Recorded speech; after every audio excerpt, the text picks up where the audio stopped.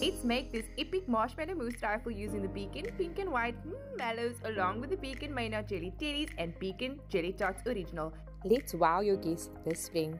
In a large bowl, we're going to be adding in all 3 packs of mallows along with some fresh cream and water. Melt that down in the microwave, stirring every 30 seconds. Once melted down, cover with some cling wrap, prevent a skin from falling. In a bowl, combine your jelly and water, a good mix, and set aside to cool. In the meantime, whip up some cream, add a 1/3 cup to your cool down mallow mixture. Whisk up nicely before adding the balance of your cream and fold that in gently.